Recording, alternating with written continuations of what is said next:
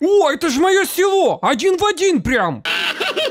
Родная речка, говнотечка! Висящие головы животных перед домом! Прям как в детстве!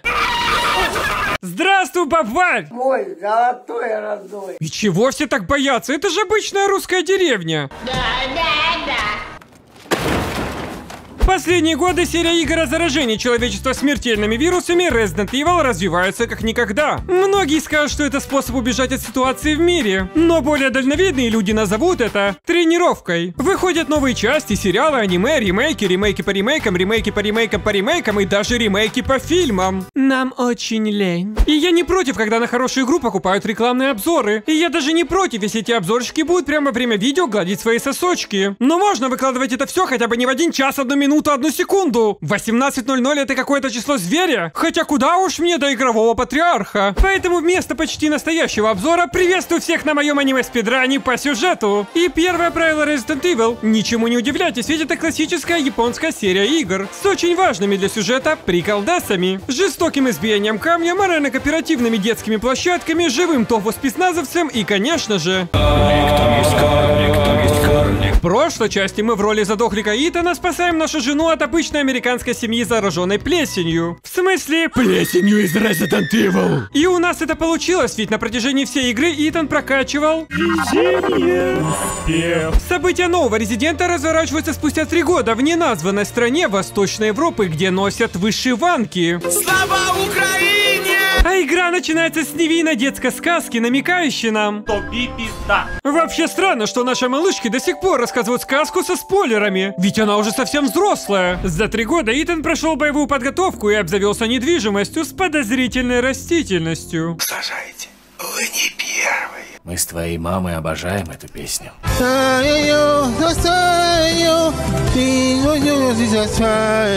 Инцидент с семейством Бейкеров уже в прошлом, и можно смело начать жизнь с чистого листа с красавицей Жил. Крис? Абсолютно. Может, она еще живая? Вместо объяснений Крис забирает нашу малютку и дает нам четкие команды. Итан, нет. Итан, фу! Итан, место! Нюхай бебру. Автозак, в котором нас везли вместе с дочерью, разбивается. И если в прошлой части мы спасли жену, теперь мы спасаем дочь. А в следующей, видимо, нужно спасти тещу. И называться игра будет «Остался дома». Начало практически как во втором Outlast'е, где мы пробираемся через ночной лес. Не хватает только атмосферной музыки. Натыкаемся на ничуть не страшный дом. Хули пялитесь? Зато лось на позитиве ничего не предвещает беды.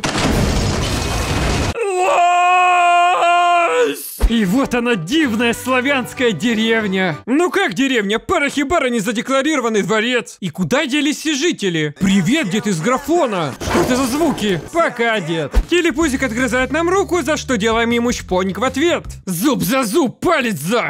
И на нас резко нападает все живое вокруг. Стоп, это зомби на лошадях? Да-да. Ну нахер эту дочку, рожу еще одну сам. Встречаем гадалку и узнаем, что наш ребенок у матери Миранды. Счастье молодой маме. Но игра не позволяет нам логически сбежать. И примерно здесь возникают первые вопросы к интерьеру. Видно, что игру делали бурята и не смогли передать народный дух. Вот что это за буржуйская статуя? Где Ленин? Почему на кладбище нет заборчиков и столиков? Как теперь поминать? Спасибо хоть за традиционные христианские пентаграммы в каждом дому. Встречаем последних выживших и помогаем Элайзе и раненому отцу добраться до соседнего дома, где вместе с Планктоном и Эшем пытаемся разобраться в происходящих событиях в молитвенном кругу сатане. Но отец Элайзы уже был заражен и нападает на остальных. От его рук и пожара погибли все: Планктон, Пикачу и даже Эш. Мне нравится, как оно горит. Что это еще за пиндосовская машина? Где же Гуль?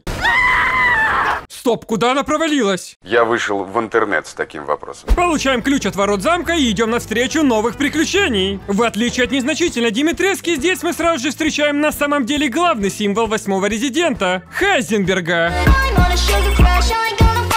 И нас знакомят со всеми местными боссами, которые решают нашу судьбу. Вместо Сасна Милфы нас отдают в крепкую мужскую компанию Хайзи, что приводит его к невиданной радости.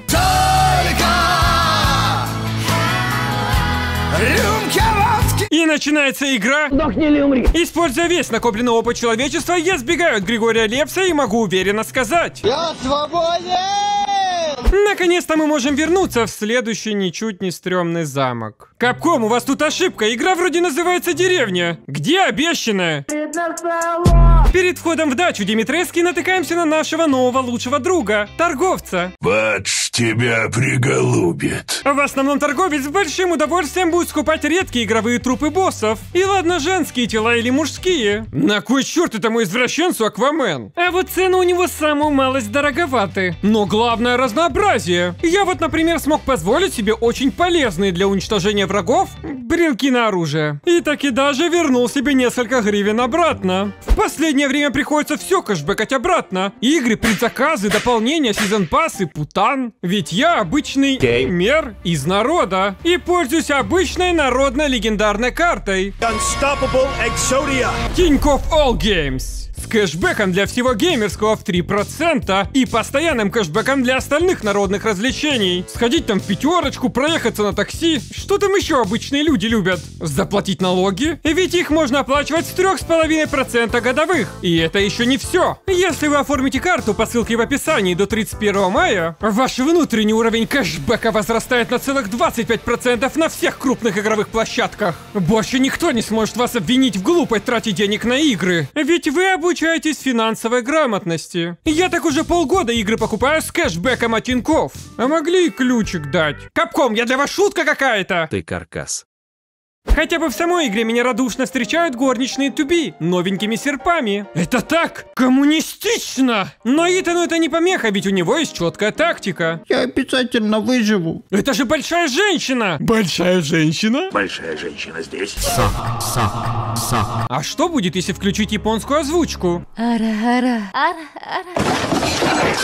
Многие, обсуждая образ Леди Димитрески, упоминают каких-то Дракул и графинь-маньяков. Но все они ошибаются. Ведь я, как эксперт в японской культуре, могу четко сказать, что это плагиат на хентай 2016 года. Сбегаем от сумасшедшей девка-мухи, обязательно подглядывая за мадемуазелью. Сводный братик, я застряла. И спускаемся прямиком в БДСМ-тюрьму. В подвале на нас нападают динозаврики-парни. Не удивляйтесь, это резидент. А затем начинается безжалостная охота на 3 сестер. Мы играем не просто за жестокого убийцу, а за криминального гения. Дом Бейкеров оставил след в разуме Итана. Его умоляют, просят пощады. Но он только с наслаждением дышит. И все это только ради крови девственницы и главного сокровища древнего замка. Дульный тормоз. Больной ублюдок. Что ты сделал с моей дочерью? А вот это уже плохо. Следующие полчаса игры можно описать очень просто. Чтобы избежать замка, нужно найти 4 вампирские маски, не забывая постоянно выслеживать нашу жертву. Знаменитая ночная бабочка Ляля Колобок на работу собирается днем.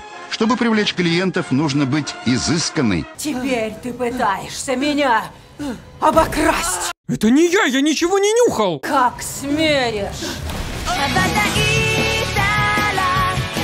Надеюсь, хоть здесь от меня отстанут. Минус рука. Capcom, может, хватит отрубать конечности? Если вы не знали, у людей они не так быстро отрастают. Подождите хотя бы недельку. Водичкой полил. Плюнем и надежно склеим скотчем.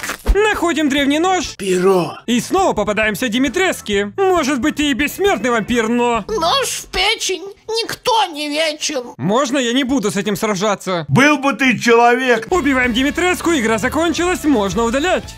2400. Продолжаем, блядь. На выходе встречаем старого друга. Свежее мясо. И узнаем, что наша дочка была с нами с того момента, как мы убили Димитреску. Вот ее голова в банке. И по словам Пухлиша, ее можно собрать как пазл и склеить святой водой. Звучит логично. Для этого нам нужно убить оставшихся боссов. А выбрать кого-то конкретного нельзя, ведь у Итана есть свой собственный путь. Я пью женщин и детей, потому что я красавчик. Локация в целом зловещая, но не того человека вы решили напугать куклами. Для перехода к дому босса отдаем свои самые драгоценные воспоминания. Взамен узнаем небольшую часть сюжета. Нет, я не скажу Итану, только нет. Она ебалась с кем-то? Я так и знал. Головоломкам отдельное почтение. Мне даже мультик показали. Так и не разобрался, игра считает меня отсталым или ребенком. Но так бы это место и оставалось самым скучным, если бы не... Хер тебе, быстрые ноги отцовства не боятся! Сама битва против босса самая нелепая за всю историю Резидента. Кукла нас даже не атакует, она нас боится. Что в принципе логично. Итан маньяк. Но если воспринимать все происходящее как отсылку к Анасубе, мое уважение. Берем ноги нашей дочурки и сваливаем, пока не приехали менты. Со следующей жертвой я попытался завести нормальный диалог, но в ответ получаю только: я водяной, я водяной. Да мне не нужны проблемы, мужик, я консерву заберу и уйду. Поговорил бы кто со мной. Ах ты тварь. Видит бог, я хотел по-мирному его обокрасть. Мистер Старк, мне что-то плохо.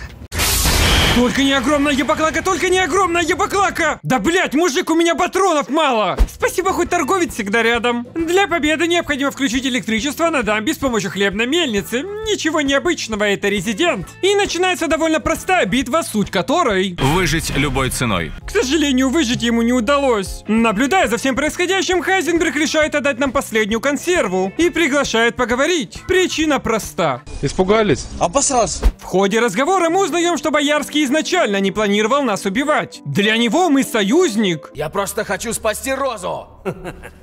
Я тоже. Практически друг. Даже больше. Ты и я, Итан. Долгие годы он изучал матерь Миранду, Адольфик, и создавал свою армию, экспериментируя только над мертвыми. За всю историю игровой индустрии это единственный персонаж, у которого есть реальная мотивация для мести. Письку отрезали. Хайзенберг несколько раз предлагает нам объединиться, но Итан отвергает его предложение, ведь на то у него была очень веская причина. Он имбецил. Под небольшим зданием оказался огромный завод по производству самых разнообразных киберзомби, на что Итан очень емко выразил свое мнение. Блять, сука. Сука, блять! Но все это место настолько однообразное, что можно реально заснуть. Пухляш вообще отрубился. А единственный достойный враг — гирокоптер. Кого продырявить? В самом низу встречаем Данте, и он рассказывает сюжет. Мия, возможно, жива, и все это время ею прикидывалась Миранда. Мы с тобой спасем твою дочку. Мы будем растить ее вдвоем. Бро. В знак примирения нам дают танк и отправляют на битву против железного десептикона. Да, это классический Resident Evil.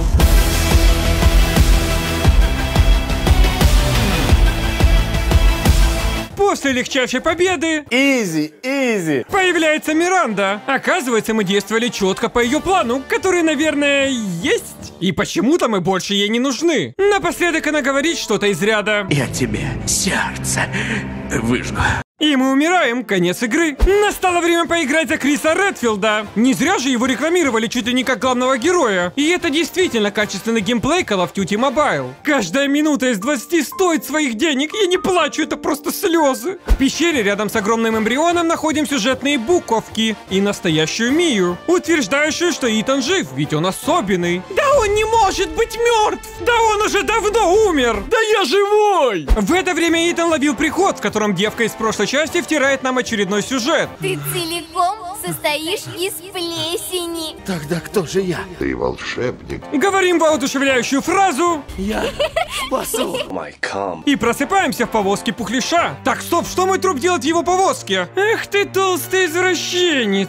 Магия священной водицы закончилась, и мы идем на свой последний бой против Миранды. Ева, это ты? Да, мама. Несмотря на целых 4 стадии, тактика убийства проста. Нужно много патронов. Итог. Роза спасена, Мия спасена, Итан умер как мужик. Арабский мужик.